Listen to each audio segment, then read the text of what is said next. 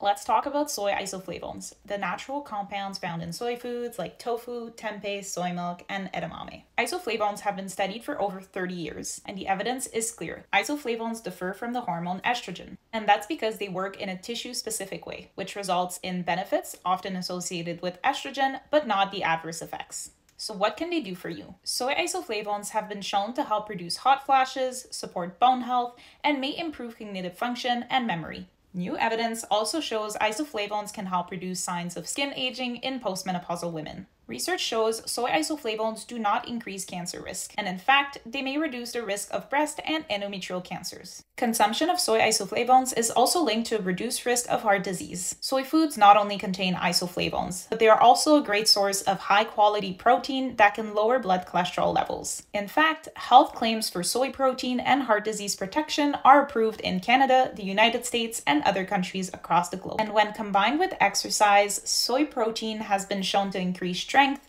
and muscle mass, just as well as animal proteins, including whey protein. So whether you're looking to support heart health, build strength, or simply nourish your body, adding soy foods to your diet is a simple and powerful choice.